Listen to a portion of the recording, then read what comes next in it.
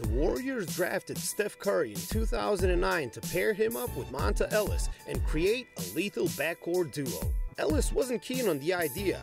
This inevitably turned him into a villain who did not want to adjust, which was far from the truth. During media day of the 2009-2010 NBA season, Ellis expressed his dismay with the Warriors' new pick. He was brutally honest about his thoughts, claiming that they just can't coexist with Curry. Last year, Ellis reminded everyone that he was right all along. Although he wished he didn't come off as a villain who hated a newcomer. "I was right at the end of the day," Ellis said. "I probably could have approached that a little bit better. At that time, the West had big guards, and they were pretty good. We had two small 180 pounds wet two guards at the 1 and 2 position in the West. It was hard," Ellis said for 95.7 The Game.